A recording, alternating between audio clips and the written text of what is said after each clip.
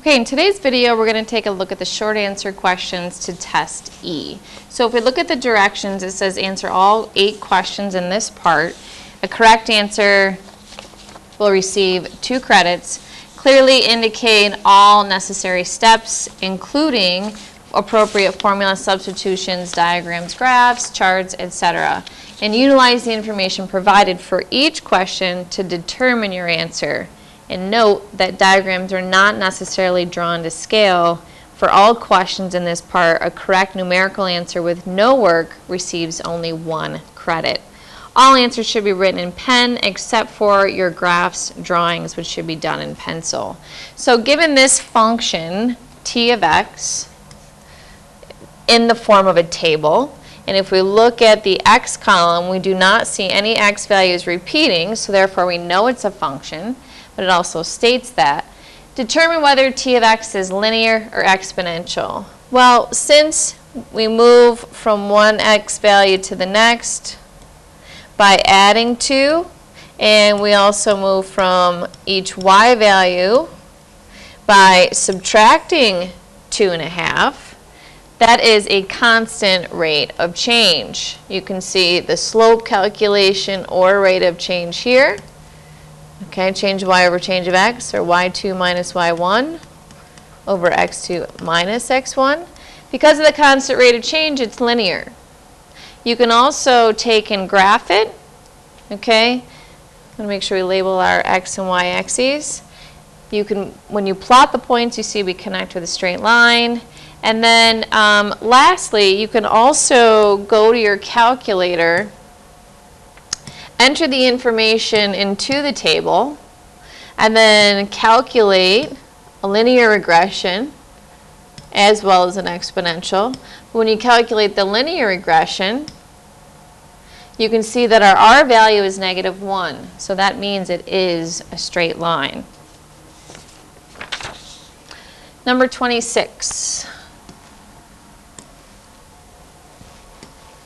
Marcel claims that the graph below represents a function because when we draw a vertical line here, the vertical line crosses the graph in 2 spots at the point 2, 3 and 2, -1. It is not a function. So you can state, first you want to answer, is he correct? You can say no, he is not correct, or state that he's not correct because it does not pass the vertical line test.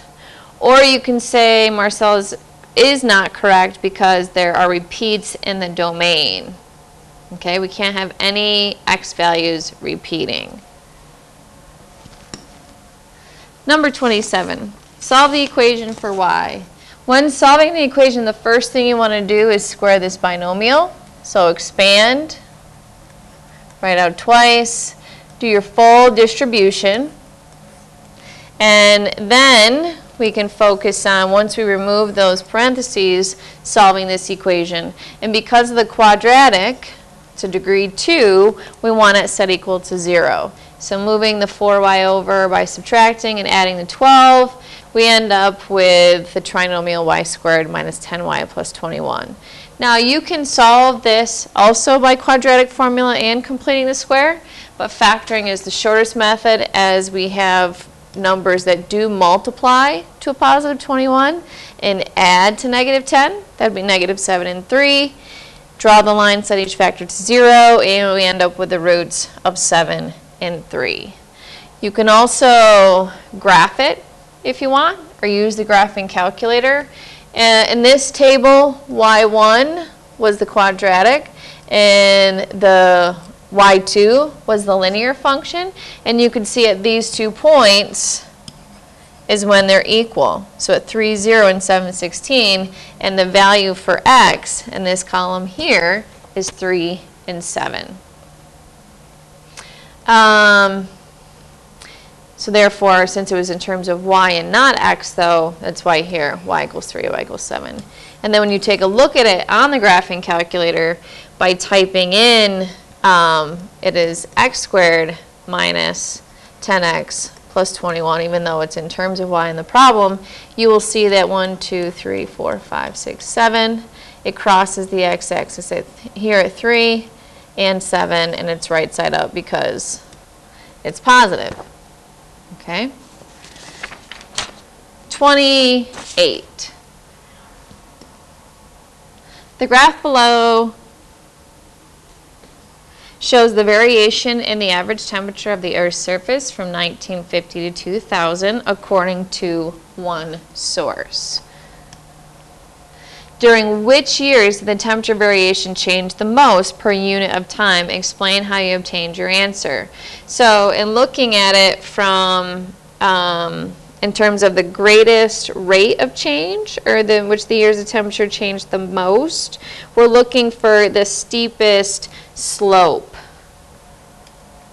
And the steepest slope is going to be right here, okay, as we have no change, no change.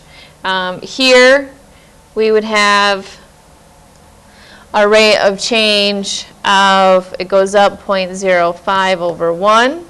I'm sorry, over 5 years, rather, each moving from one line to the next is a 5-year change. That would give us 0.01. And then right here, between 1965 and 1970, that's the same as that slope right here. And all of these have the same slope from each year 5-year increment, which would be an increase of 0.1 over 5, which is 0.02. If you actually calculate the slope here, it's a negative 0.15 over 5, which is negative 0.03. And when you're trying to compare which had the greatest rate of change, we ignore the negative as that's only indicating the direction. So 0.03 is the greatest. But you can simply just state that it was from 1960 to 65 because the graph has the steepest or the greatest slope. 29. The cost of belonging to a gym can be modeled by C of M equals 50M plus 7950, where C of M is the total cost for months of membership. State the meaning of the slope and y-intercept of this function with respect to the costs associated with the gym membership. The y-intercept is, again, y equals mx plus b. That's your b value, or 7950. And that is the initial cost, or the cost to join the gym. And then the slope of $50 is the monthly fee, or the cost per month.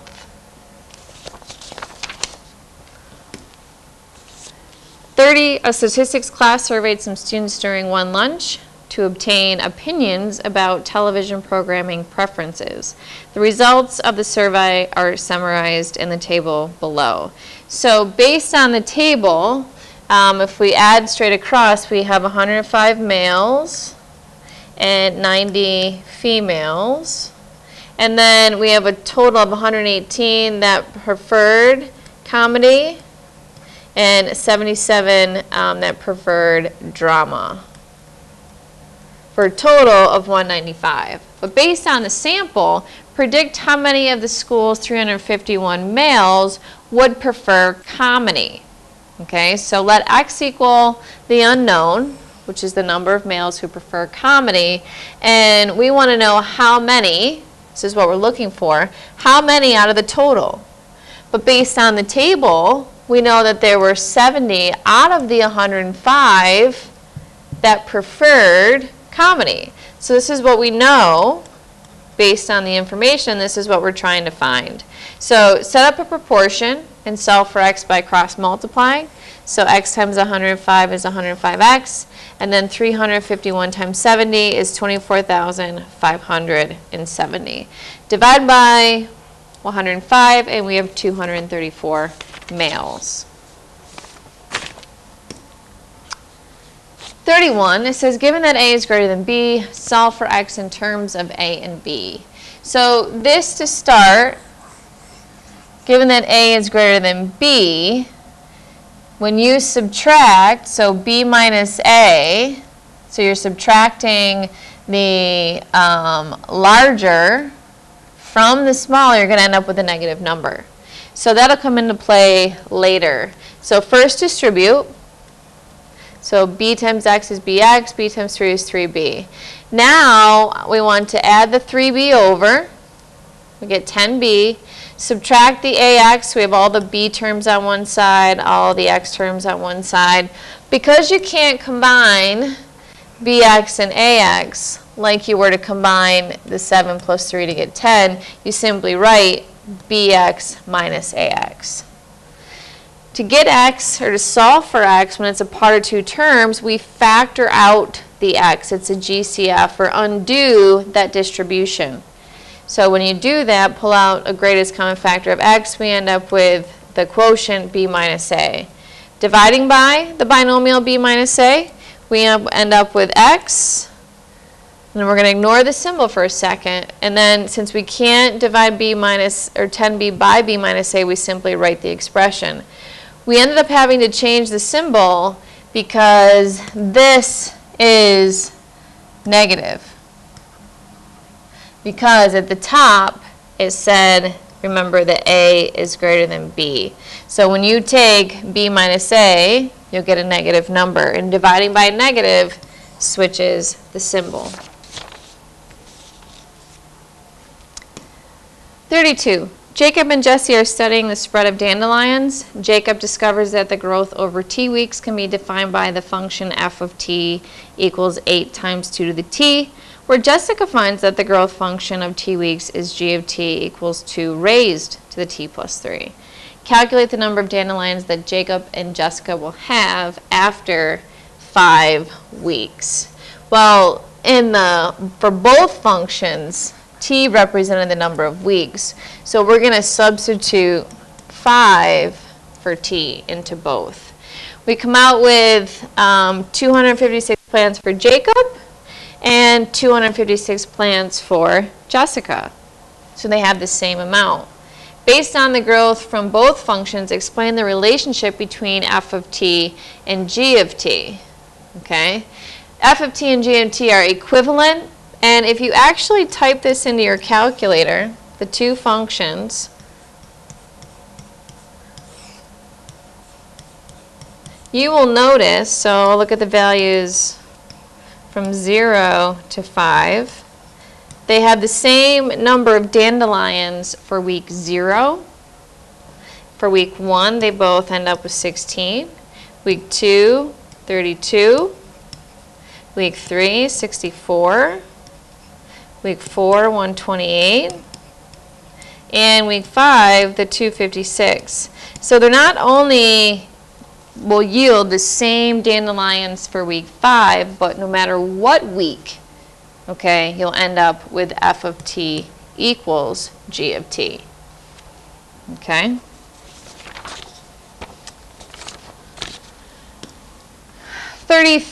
Now we're moving into part 3. So we have 4 questions in this part, and each correct answer is going to receive 4 credits. Again, clearly indicate the necessary steps, formula substitutions, diagrams, charts, etc., and utilize the information for each question to help you answer it.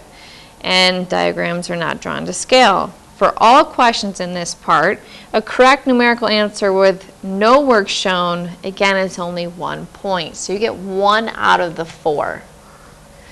All answers should be written in pen, except for your graphs, drawings, which should be done in pencil. So in 33, we have our function, which represents the height of an object. So looking at quadrant 1 with our height and time. Determine the number of seconds it takes to reach its maximum height. So an object here above the ground, it goes up and it's going to come down because of that negative x squared. So we have that maximum point on the curve. To find that vertex, we use the axis of symmetry formula, which is x equals negative b over 2a. And once we find x, if we had to find the maximum height, we would simply plug it in to find y. But since I'm just looking for, okay, the number of seconds t, we can just use the axis of symmetry formula. You could also, or take a look at your table of values. So we can see the vertex right here, so we can see the symmetry. And looking at the x value or t value, we can see it is 2. State the time interval in seconds during which the height of the object decreases. So looking at the curve, the decreasing part of this function would be here to here.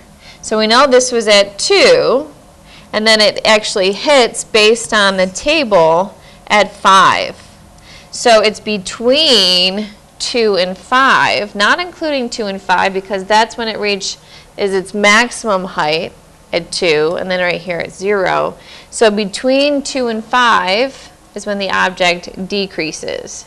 So between is written here as an interval 2 less than t less than 5. Explain your reasoning. The height decreases after reaching its maximum height at 2 seconds until it hits the ground at 0 seconds. So here to here. From here, it's going down. 34. Fred's teacher gave the class a quadratic function. State 2 different methods he could use to solve the equation. So Fred could solve that by completing the square or the quadratic formula. So there are the 2 different methods. So using one method, stated in part A, solve. So this is solving by the quadratic formula. You should always write it down first and then show your substitution and work step by step. To state, okay, your answers to the nearest tenth, meaning you need to round one answer. Again, remember, it's x equals negative b plus or minus square root. So this plus or minus gives you your 2 solutions. So one root is going to be with the plus, the other is with the minus. So rounding to the nearest tenth, that's your first decimal place, first place to the right. So because of the 7, that's going to get bumped up, so negative 0.7, and because of the 2, this stays the same. 35. So Erica, the manager of Stellar Beans, collected data on the daily high temperature and revenue from coffee sales. Data from the 9 days this past fall are shown in the table below. State the linear regression function. So we want to enter this information into the calculator. And then just as I was showing you for the example earlier, you calculate, go to stat, calculate the linear regressions. It's always good to copy down the A value and B value from the calculator, because when you round, if you round incorrectly, we could potentially get you some points. So write the function f of t. So down below, f of t equals, okay, because of the 2, the 8 stays the same. Because of the 1, the 2 stays the same. So on the calculator, it's ax plus b. So a, negative 58, t plus 6,182. Okay, you must have it in terms of t. State the correlation coefficient. So here is the number from the calculator. We're rounding to the nearest hundredth. So that's 2 places to the right. And because of the 4, that's going to stay the same. So it's about or approximately negative 0.94. And this demonstrates there is a strong linear relationship. We should say, does it indicate a strong linear relationship? Yes, there is a strong linear relationship because R is close to negative 1. 36. A contractor has 48 meters of fencing that's going to use as the perimeter. Perimeter is the distance around, so if you're walking from here to here, so we add up all the sides. We add up all the sides and you get 48. The length of one side of the garden is represented by x, so you can mark that. Now, to determine the width, as I stated, you knew that the perimeter was equal to x plus x, and then you could say plus the 2 widths. So 48 equals 2x plus 2w. To solve for w, you subtract the 2x 48 minus 2x equals 2w. Divide by 2, because those are equal, and there's the length. Okay? So divide 48 by 2, you get 24. Negative 2x divided by 2 is negative x. Now, in using the dimensions, area is length times width. So the area is stated to be 108 square meters. So length times width is equal to 108. Distribute the x through. Because it's degree 2, we want to set equal to 0. The factors of 108 that combine to a negative 24, a negative 6, and negative 18. Draw the line setting each factor equal to 0. We have 6 and 18. Now, no matter, again, the dimensions were 24 minus x and x. So no matter if you put in, so do 24 minus 6 and 6, 24 minus 6 is 18. And then if you plug in on this side, say the 18, 24 minus 18 is 6, and then 18 is your other dimension. So in plugging them both in, you end up with the dimensions of 6 meters and 18 meters. Make sure you include your unit of measurement. Last part, part 4. There's only one question in this part, which is 6 credits. Again, using the necessary steps, formula substitutions, diagrams, charts, and the information to answer each question. Note that the diagrams are not drawn to scale, and as in every other short answer section, a correct numerical answer with no work is only 1 point.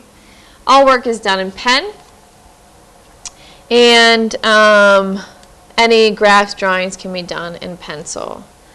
The Real Good Cinema is conducting a mathematical study in its theater. There are 200 seats, so that's important. Good information to highlight.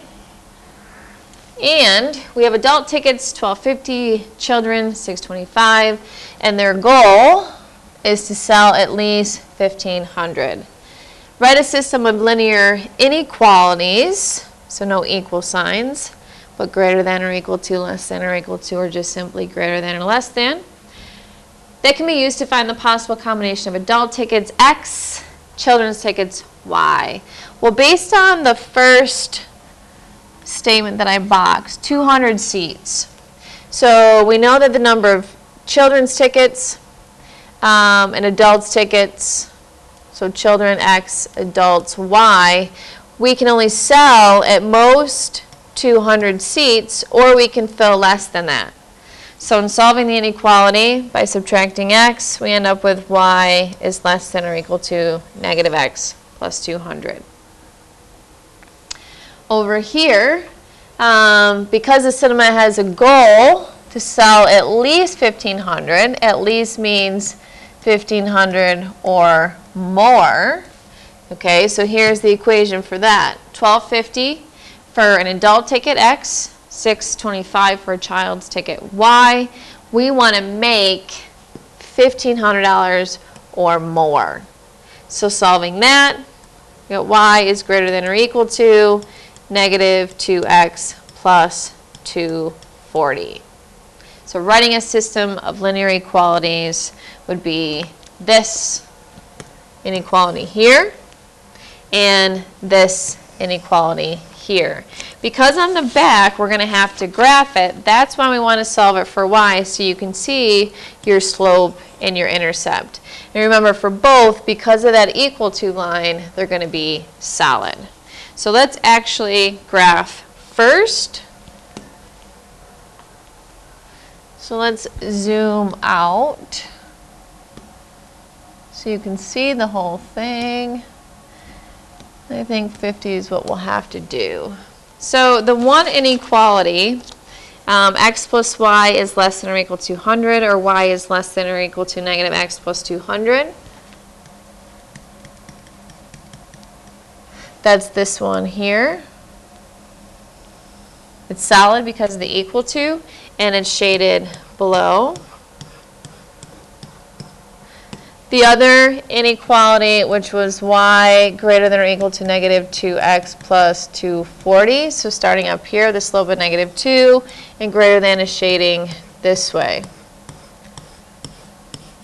You have to label your 3 sections. So the capital S is the solution set, so we're the overlapping. And then you label the other 2 sections with the original inequalities. Back on the other side, it says, let's bring that back larger. MARTA claims it's selling 30 adult tickets and 80 children's tickets, which the point would be 30/80, will result in meeting the cinema's goal. Explain whether she is correct or incorrect. So if we go back to the graph, 30/80, so 30/80 right here is not in our solution set. So therefore, she's incorrect because it does not lie in the solution set.